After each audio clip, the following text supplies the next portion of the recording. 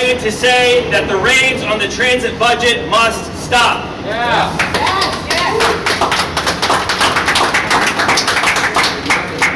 The state must stop treating transit funds as its own personal piggy bank and protect the transit money that keeps our region's economy humming and keeps jobs in place. For a number of years, the state has been sweeping dedicated funds, dedicated revenues, tax revenues for the MTA in order to balance the budget. We did $200 million this year. We had a $10 billion deficit, yes. But now the time has come for mass transit to be part of the family of the state of New York.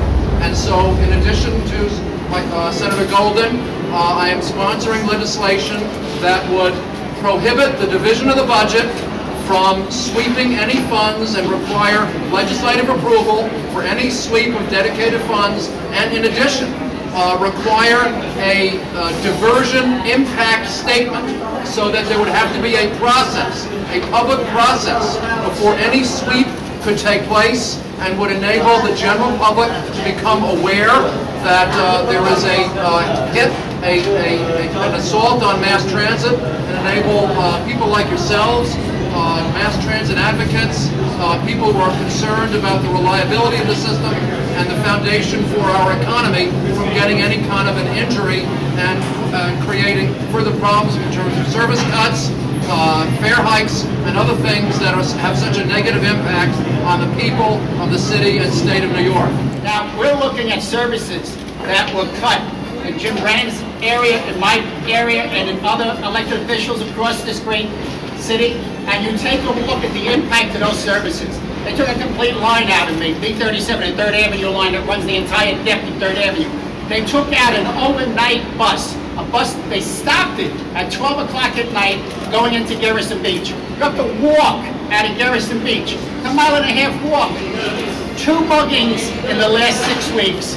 People trying to go to work that would have had a bus that could have got out of that Garrison Beach safely and were mugged because we don't have transportation in that area. This could have been averted. Those cuts did not have to happen. That $260 million should have stayed with the MTA. And here we are, thank you.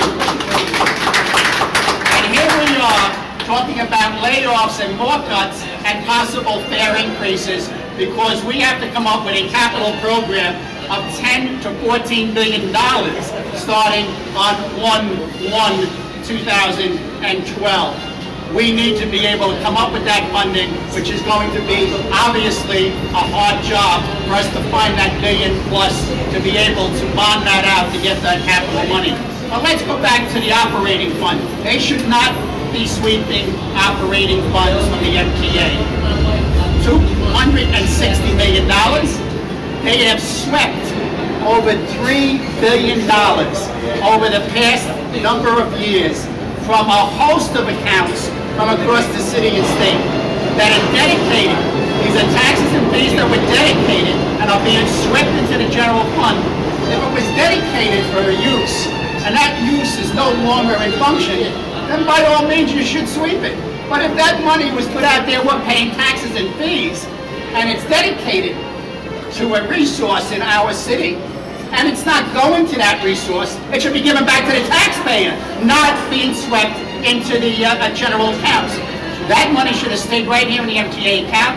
We should have avoided those layoffs. We're going to have to avoid those layoffs, and we should avoid those cuts that we've taken and cuts that they're looking to give us in the future. Very simple bill, not a difficult bill at all. Lockbox that keeps the money here in the MTA.